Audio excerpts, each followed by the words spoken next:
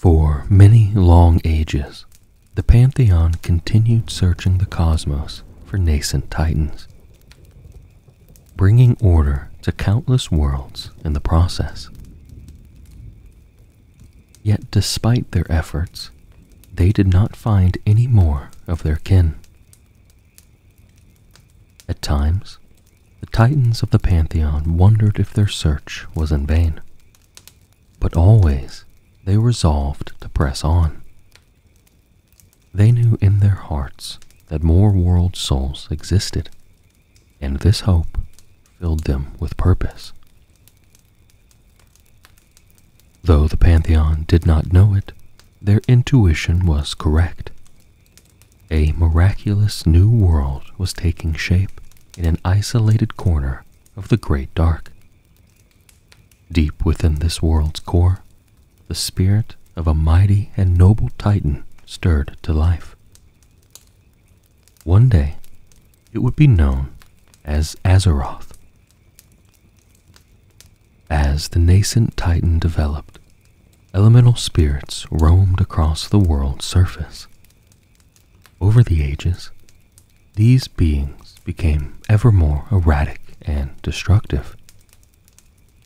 The burgeoning world soul was so vast that it had drawn in and consumed much of the fifth element, spirit.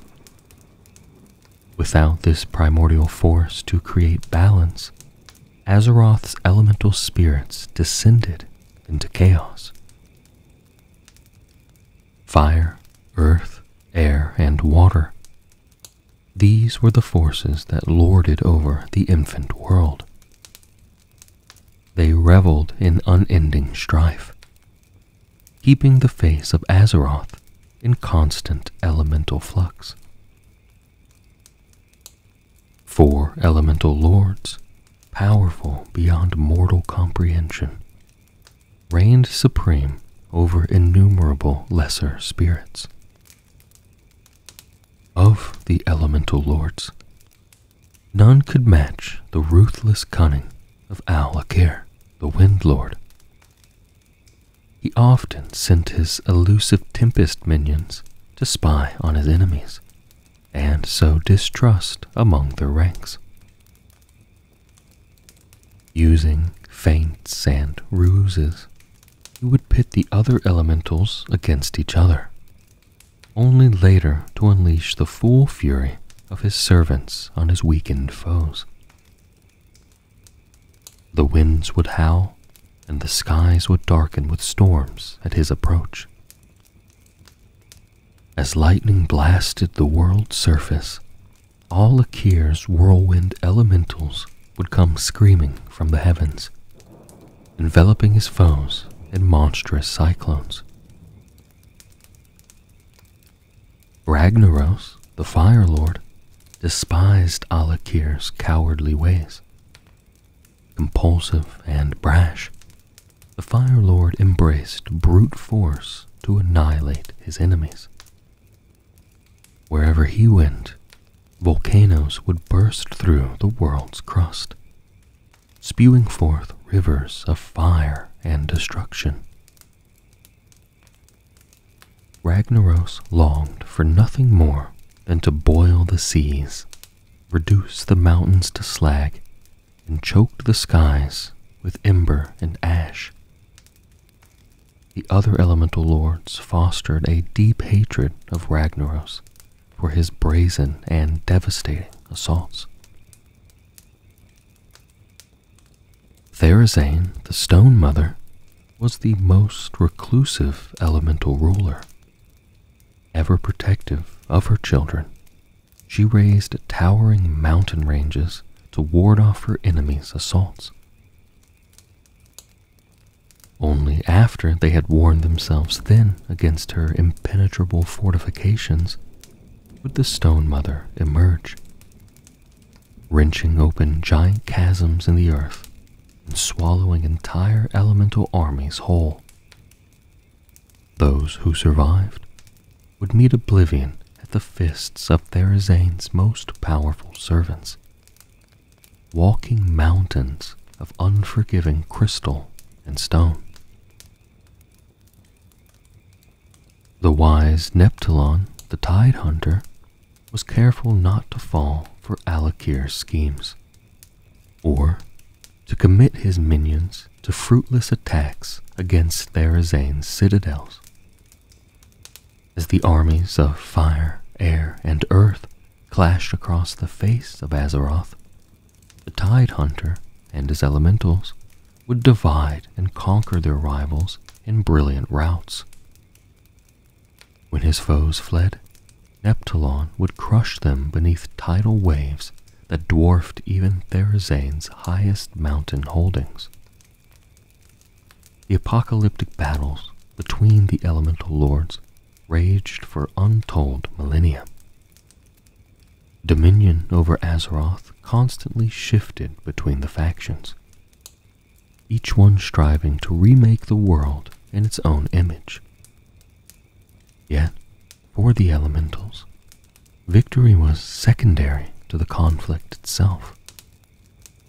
To them, the world's calamitous state was sublime, and their only desire was to continue their endless cycle of chaos.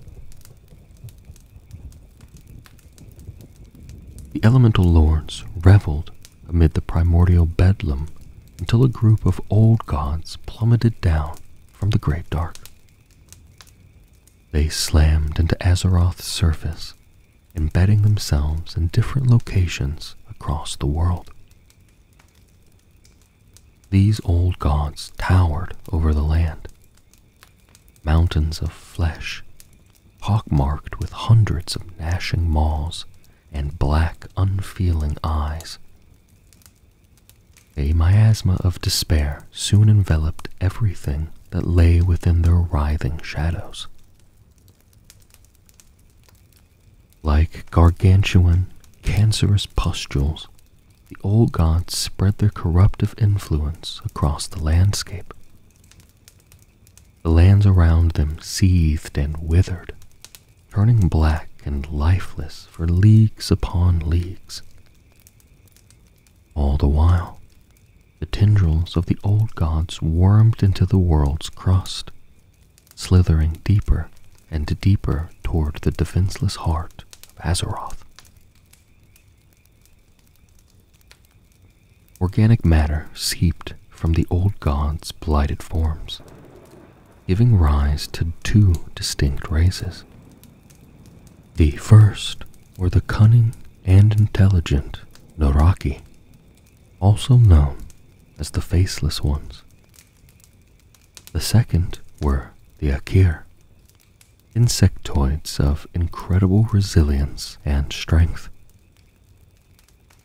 As the physical manifestations of the old god's will, both of these races would serve their masters with fanatical loyalty. Through their new servants, the old gods expanded the borders of their remote dominions. The Noraki acted as ruthless taskmasters, employing the Akir as laborers to erect towering citadels and temple cities around their masters' colossal bulks. The greatest of these bastions was built around Yah-Siraj, the most powerful and wicked of the old gods. The burgeoning civilization was located near the center of Azeroth's largest continent. Yah-Siraj's holdings, along with the other old gods' domains, would soon spread across the world and become known as the Black Empire. The rise of the Black Empire did not go unnoticed by the elementals. Seeing the old gods as a challenge to their dominion, the elemental lords moved to excise the entities from their world. For the first time in Azeroth's history, the world's native spirits worked in unison against a common enemy. Alakir's tempests joined with Ragnaros's fiery servants, creating monstrous cyclones of flame. These blistering firestorms raged over the world, reducing the Black Empire's citadels to ash. Elsewhere, Therazane raised jagged rock walls to corral her enemies and shatter their temple cities. Neptulon and his tidal minions then swept in, crushing the Naraki and the Akir between unyielding stone and the fury of the seas. Yet for all their fervor, the elementals could not topple the Black Empire. No matter how many Naraki and Akir died, more and more would spawn from the old god's putrid forms like larvae from a hive. The Naraki and the Akir engulfed the land like an unstoppable pestilence, shattering the elementals' forms. In the end, the old gods enslaved the elementals and their lords. Without the native spirits to counter the Naraki and the Akir, the borders of the Black Empire crept over much of the desiccated world. Perpetual twilight descended upon Azeroth, and the world spiraled into an abyss of suffering and death. Meanwhile, in the depths of the great dark beyond, Agrimar continued his quest to eradicate all signs of demonic influence. His battles led him from one world to another, from one demon-beset civilization to the next. Though Agrimar bore the full weight of this task alone, his resolve never wavered. He believed with all his heart that Sargeras would one day return and see that the Pantheon's cause was right. It was during his long and lonely journeys that Agrimar sensed something extraordinary. The tranquil dreams of a slumbering world soul billowing across the cosmos. The Song of Life led him to a world that the Pantheon had not yet discovered, a world they would later name Azeroth. Nestled within the world's core was one of Agrimar's kin, one far more powerful than any yet encountered. The spirit was so mighty that Agrimar sensed its dreams even through the din of activity that rattled across the world's surface. Yet as Agrimar drew closer to Azeroth and beheld the world, horror seized him. Void energies shrouded the world's surface like a layer of diseased flesh. From the ruined landscape rose the old gods and their Black Empire. Miraculously, the nascent Titan's spirit remained uncorrupted. But Agrimar knew that it was only a matter of time before it succumbed to the void. Agrimar sought counsel with the rest of the Pantheon, informing them of his discovery. Clearly, this was proof that Sargeras had been right about the Void Lords and their plans. Agrimar urged the other Titans to take action with all due haste before Azeroth was lost forever. Eonar was quick to champion Agrimar's cause. She compelled the other Pantheon members to think of the world's potential. If brought to maturity, this new Titan could exceed even Sargeras' considerable might, she argued. Indeed, it would become their greatest warrior, one capable of neutralizing the Void Lords once and for all. But more than that, Azeroth was one of them, a lost and vulnerable member of their family. The Pantheon could not abandon their own sibling in the clutches of the Void Lords. Eonar's words stirred the hearts of the rest of the Pantheon.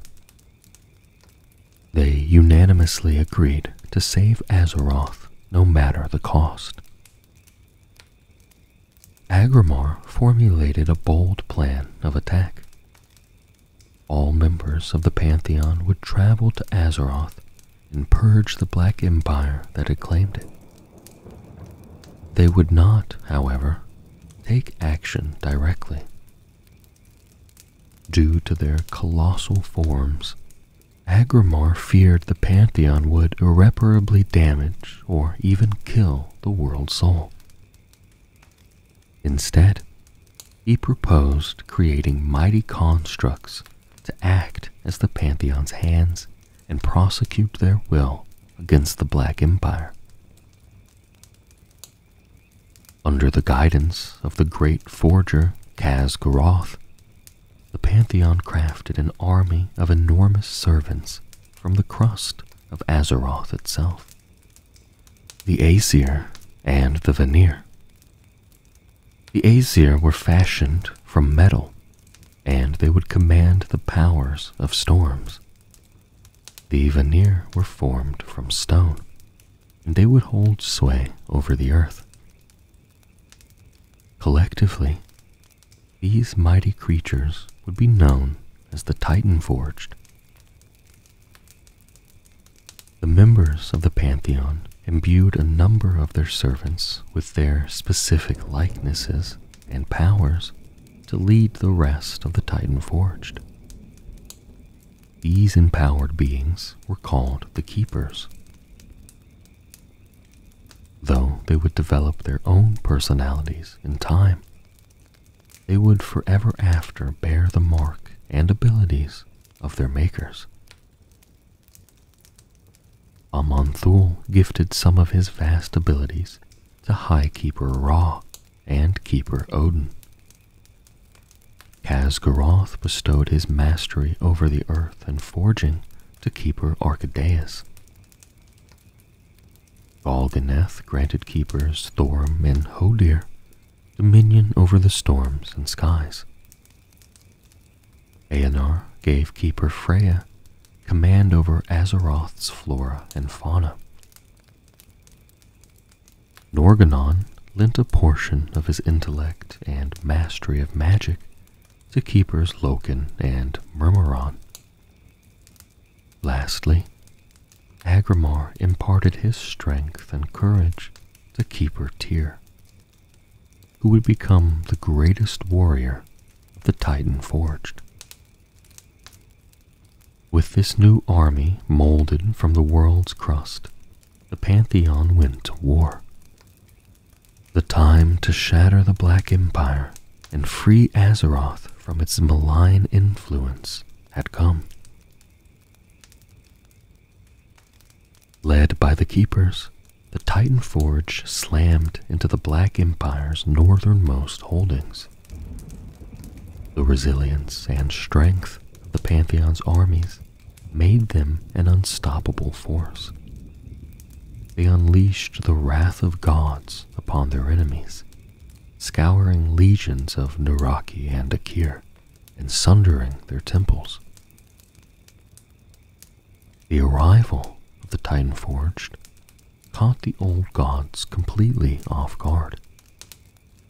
They reeled into response to these stones and metal-skinned invaders, but they were determined not to lose control over Azeroth. To reassert their dominance, the old gods called upon their greatest lieutenants, the Elemental Lords. The enraged Elemental Lords and their minions beset the Titan Forged on all sides. Ever wary of a fighting, unified elemental army, the keepers resolved to divide and conquer their enemies. Thus, they split their own forces and dispatched each group of Titanforged to make war on a specific elemental lord. Tyr and Odin volunteered to confront the most destructive elemental lieutenant, Ragnaros the Fire Lord. Their battle raged for weeks, engulfing the land in fire and magma. Yet the keepers' resilient metal forms kept them safe from Ragnaros's fiery onslaughts. Through sheer strength and force of will, Tyr and Odin pushed Ragnaros back into his volcanic lair in the east. In a land of boiling acid seas and skies choked with ash, the two keepers defeated the Fire Lord. Meanwhile, Archidaeus and Freya unleashed their powers upon Therazane the Stone Mother. To protect herself and her minions, the elemental ruler retreated into the towering stone spire that she called home. Archidaeus used his dominion over the earth to weaken the citadel's foundations and shatter the craggy giants who guarded it. Freya then made colossal roots sprout from the ground to entangle the fortress. They wormed through stone and crystal, buckled the citadel's walls, and brought them down on Therazane's head. Ra, Thorim, and Hodir waged war with Alakir, the Wind Lord. Using their mastery over the skies and storms, they forced the elemental lord back to his lair among the highest peaks of Azeroth. Lightning set the heavens aflame as Alakir struggled to hold off his foes. In the end, the three keepers turned the elemental lord's own power against him, defeating Alakir atop his lofty domain. Neptulon, the Tide Hunter, and his minions rushed to aid the other embattled elemental lords, but they were waylaid by Loken and Murmuron. The two keepers used their wits to harry and outmaneuver Neptulon's forces at every turn. Ultimately, Loken unleashed his arcane powers to freeze and shatter the water elemental's forms, while Murmuron crafted enchanted bonds to imprison Neptulon himself. Although the elemental lords had been defeated, the keepers knew that they could not utterly destroy the beings. The spirits of the elements were bound to Azeroth itself. If they were killed, their corporeal forms would simply manifest again in time. Ra soon found a solution. He set out to imprison the elementals, much as the great Sargeras had done to demons. Ra first called on the aid of the gifted Titanforge sorceress Helia. They worked in concert to craft 4 interlinked domains within a pocket dimension known as the Elemental Plane. Ra and Helia then banished the Elemental Lords and nearly all of their servants to this enchanted prison realm. Ragnaros and his fire elementals were exiled to a smoldering corner of the elemental plane known as the Firelands. Therazane and the earth elementals were locked within the crystalline caverns of Deepholm. Alakir and the air elementals were imprisoned among the cloudly spires of the sky wall. Lastly, Neptulon and the water elementals were sucked into the fathomless depths of the abyssal maw. Only a few elementals would remain on the surface of Azeroth. With their leaders gone, these beings scattered and abandoned the war. Having contained the elementals, the Keepers turned their attention to the Black Empire's Akiri legions. Many of the insectoids dwelled in vast catacombs that snaked beneath the surface of the devastated world. Archidaeus bent the stones and soil to his will, collapsing the Akiri burrows and driving the creatures above ground. Upon emerging from their lairs, the insectoids found themselves surrounded by the Titan Forged. The battles between the Titan Forged and the Akir proved unexpectedly vicious. In time, the Keepers destroyed most of the Akiri race. Small pockets of the insectoids, those that had tunneled deep underground, escaped the Keeper's wrath. Yet, they were too weakened to mount a counterattack. The victories over the Akir and the Elementals heartened the Keepers, but they knew that their greatest battles were still to come. As one, they turned their righteous gaze on the heart of the Black Empire, the sprawling temple city built around the old god Yasiraj. By toppling the most powerful Naraki bastion on Azeroth, the Keepers believed they could crush their enemies in one swift stroke. The Keepers and their allies waded through one swarm of Naraki after another as they battled their way toward the mountainous form of Yasiraj. The broken and mangled bodies of Titan Forged and Naraki alike riddled the landscape by the time the invaders breached the city and assaulted the old god itself.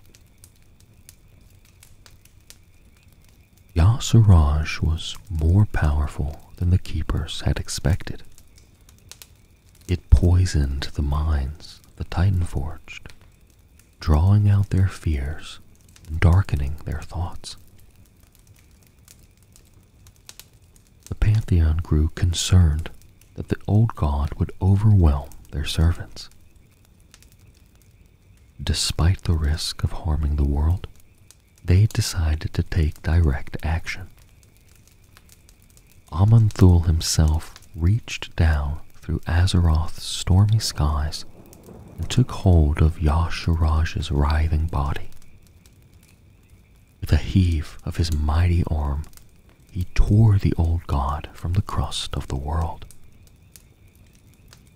In that moment, Yasiraj's gargantuan bulk was ripped apart. The immensity of the old god's death rattle shattered mountaintops and obliterated hundreds of Titan Forged where they stood.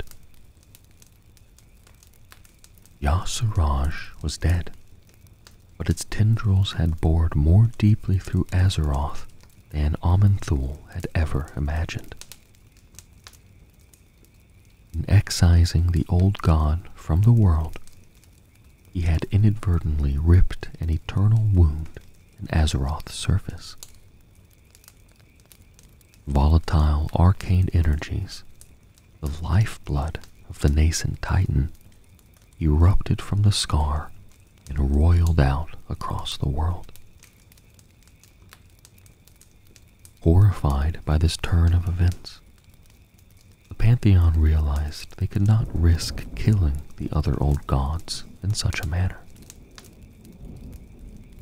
The malignant creatures had embedded themselves so deep into the world that tearing them out would destroy Azeroth itself.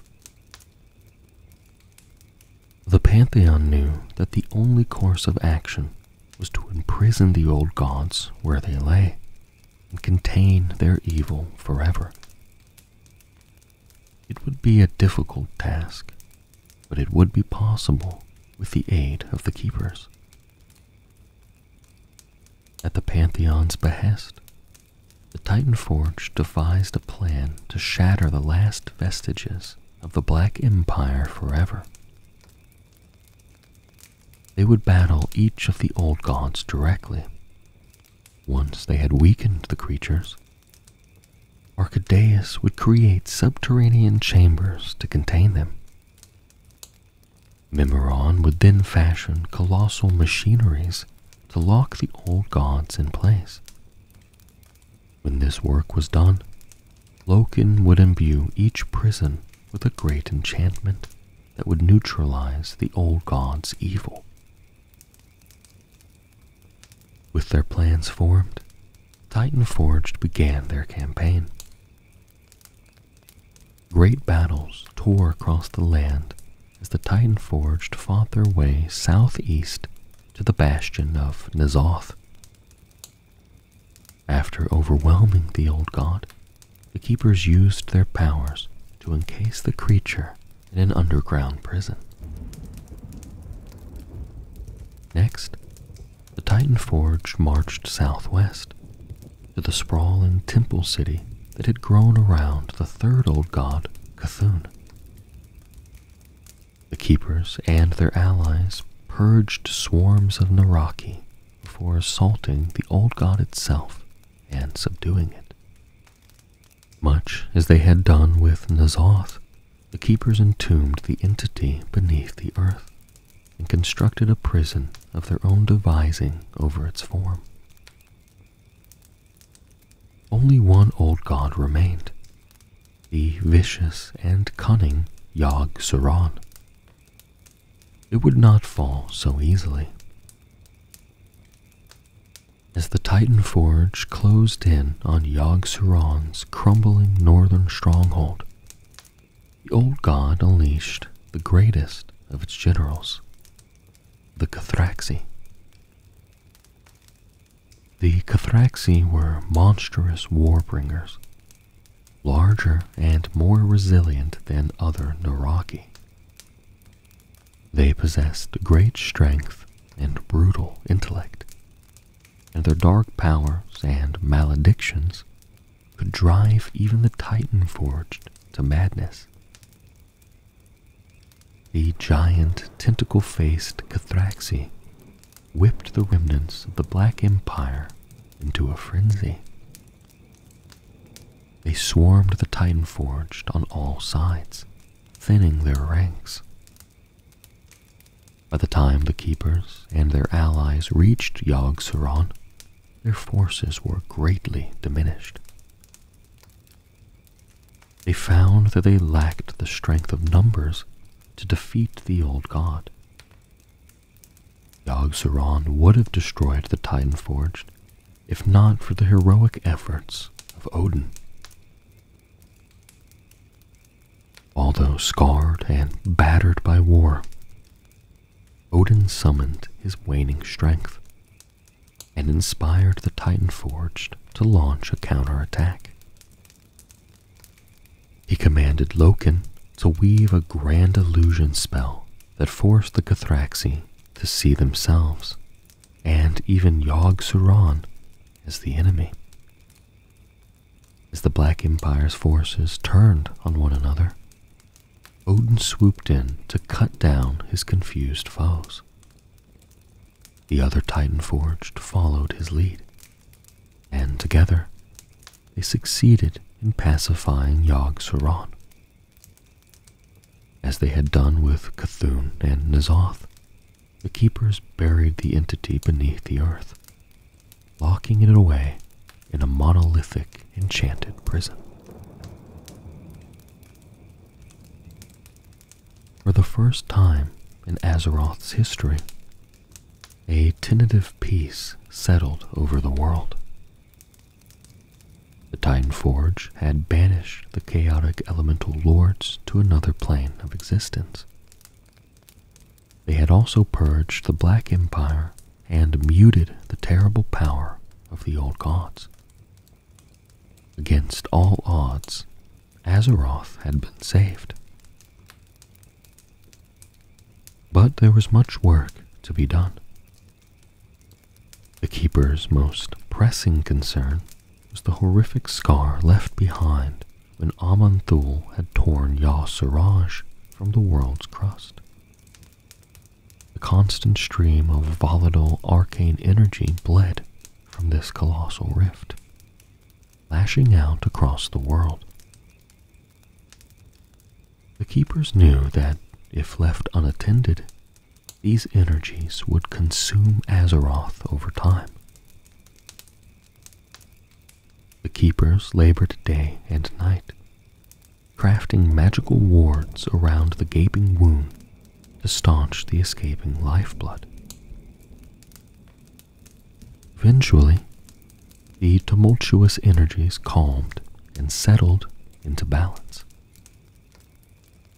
All that remained of the scar was an immense lake of scintillating energy that the Keepers would call the Well of Eternity.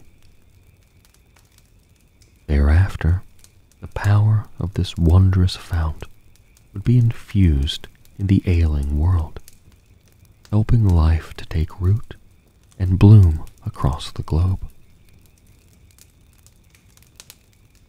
With the wound healed, the Keepers sought to strengthen Azeroth's nascent world soul and stabilize its life force. To do so, Archidaeus and Memoron combined their powers to craft the Forge of Wills and the Forge of Origination. These two extraordinary machines would work in tandem, infusing Azeroth's slumbering spirit with cosmic energies. The Forge of Wills would be embedded in the northern reaches of the world, and it would shape the world soul's budding sentience. The Forge of Origination would be installed in the southern reaches of Azeroth, and it would regulate the rhythms of the deep earth and fortify the world soul's form. After these two machines were constructed, the Keepers went to work. Odin oversaw efforts to install the Forge of Will within a vast northern mountain range that would become known as the Storm Peaks. The Pantheon appointed Odin the prime designate for his valorous deeds in the war with the old gods. The task of watching over Yogg-Saron's prison and maintaining the Forge of Wills would fall to him. Odin and the other Keepers immediately began building the great fortress of Ulduar to serve as the main bastion of the Titan forged on Azeroth. The fortress would house not only Yogg-Saron's prison, but also the Forge of Wills and other machineries of the Keeper's devisings. The Forge of Wills also served another purpose. It could draw on the life essence of Azeroth itself, giving shape and sentience to creatures of living stone and metal. Not only giants, but other types of Titan Forged as well. This new generation of Titan Forged would help the Keepers bring order to this world. As the Forge of Wills churned out these new Titan Forged, High Keeper Ra led an expedition to install the Forge of Origination in the south. He was accompanied by a number of stone-skinned creatures recently wrought from the Forge of Wills. The Anubisath giants, the leonine Tol'vir, and the indomitable Mogu. En route, Ra discovered the remnants of Yasiraj's corporeal form lay strewn across the southern reaches of the world. When Aman'Thul had ripped the old god from Azeroth, pieces of the entity had fallen back to the surface, infusing the land with evil. The largest intact piece of Yasiraj was the old god's icy heart, a mass of diseased flesh seething with void energies. Rather than destroy the heart, Ra built a subterranean vault to contain it and neutralize its evil. He, along with the other keepers, knew that studying the heart could help them understand the nature of the old gods and of other void creatures. Ra charged his Mogu followers with watching over the vault of Yasiraj. They would guard and care for the surrounding land as well. Ra then continued his expedition and traveled west. There, he and his followers embedded the Forge of Origination in the land. The earth rumbled beneath Ra's feet as the gargantuan machine churned to life. The High Keeper soon sensed that the twin forges were working in synergy, sending healing energies through the heart of the world. Ra and his followers erected a sprawling fortress around the Forge of Origination. This site was called Uldum, and it would become the southernmost base of operations for the Keepers. Much like the Forge of Wills, the Forge of Origination would serve a dual purpose. In the event that Azeroth's flora and fauna succumbed to corruption, the incredible energies stored inside the great machine could be unleashed to eradicate all life on the world, allowing it to start anew. Highkeeper Ra commanded some of the Tol'vir and Anubisaths to safeguard Uldum forever. He and the rest of his servants marched northwest into a land later known as Silithus. This arid and inhospitable region was home to the subterranean prison that housed the old god Cthulhu. Ra and his allies labored to expand on the prison, ultimately constructing the mighty fortress of An-Quraj. After the task was done, the High Keeper ordered his remaining Titan forged to safeguard the stronghold. Ra himself, seeing his work completed, would spend the following ages roaming the southern regions of Azeroth, distantly observing his Titan forged and ensuring that they upheld their sacred charges. With the twin forges embedded in Azeroth, the Keepers moved to reshape the surface of the world. To this end, they called on the new generation of servants wrought from the Forge of Wills. Each of these loyal and mighty Titan forged would play a different role in ordering and protecting the world. The craggy and kind-hearted Earthen would specialize in crafting mountains and carving out the deep places of the world. The clockwork mechanomes, designed by Keeper Mimiron, would help build and maintain the Keeper's extraordinary machineries. The stone-skinned Mogu would dig out the myriad rivers and waterways of Azeroth. The task of safeguarding many of the keeper's holdings would fall to two different groups of constructs, the iron-skinned Virkul and the chiseled Tolvir. To shape the environment, the keepers also conscripted the powerful stone and sea giants. They would roam the breadth of Azeroth, lifting towering mountain ranges and dredging out the fathomless seas.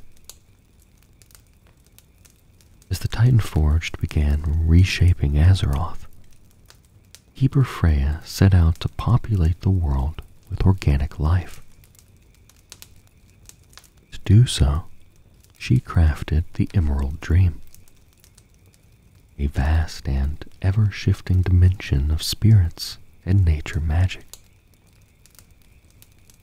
This ethereal plane acted as a mirror image of Azeroth, helping regulate the evolutionary path of the world's flora and fauna. A confluence of spirits and strange, otherworldly beings populated the dream, frolicking in the surreal paradise that was their home. The mystical dream defied mortal perceptions of reality. Concepts like time and distance held no sway within this realm of intangibles. A day on the physical world could feel like decades in the dream. Freya then wandered the world, searching for areas where the well of eternity's energies had coalesced. These regions created optimal conditions for the development of new flora and fauna. Freya shaped immense enclaves of nature at these places of power. She molded life of astounding diversity, seeding it around the world.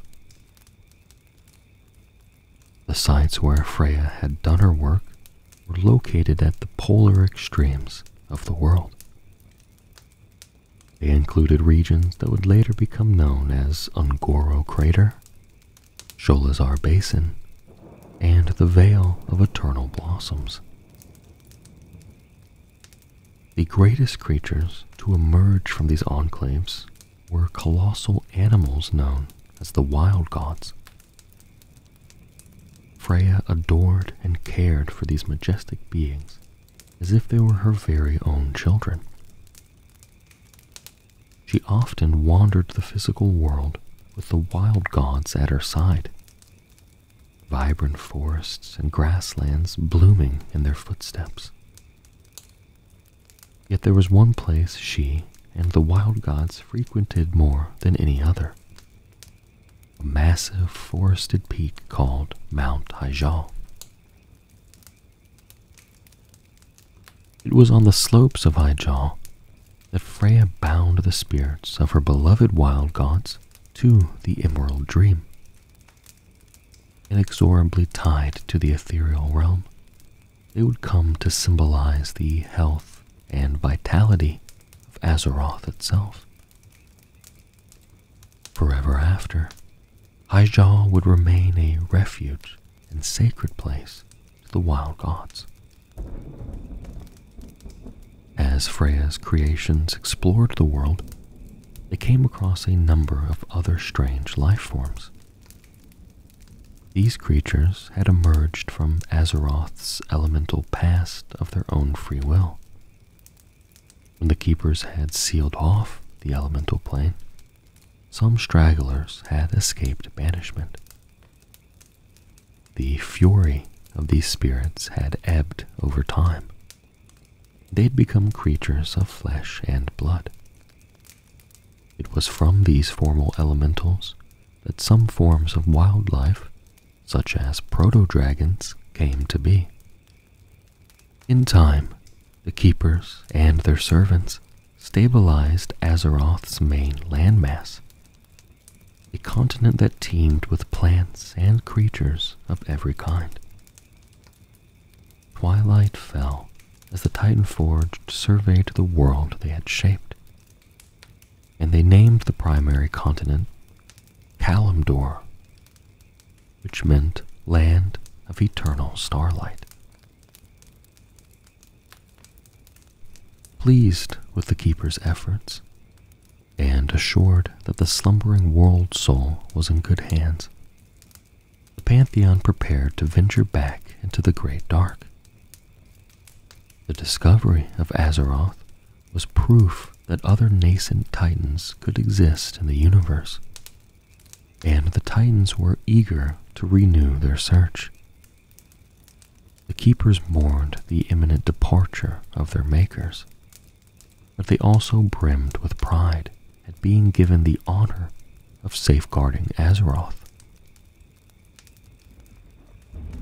To commemorate the Pantheon's departure, Loken and Mimeron crafted a set of enchanted artifacts called the Discs of Norganon, which would transcribe history as it unfolded on Azeroth. If the Pantheon ever returned, they would possess a record of what had come to pass in their absence. In his final act before departing, Aman'Thul commissioned the constellar Algalon, the Observer, to serve as the world's celestial guardian. The possibility that the world soul could become corrupted was one the Titans could not ignore. Should that come to pass, Algalon had the power to initiate a procedure that would activate the Forge of Origination, purging the world of life and any corruption that was present. With that, the Pantheon bade the Titan Forged farewell and disappeared into the stars. The Titans had done everything possible to heal Azeroth and assure the world soul's maturation. All that remained now was to wait and hope that the world soul would one day awaken.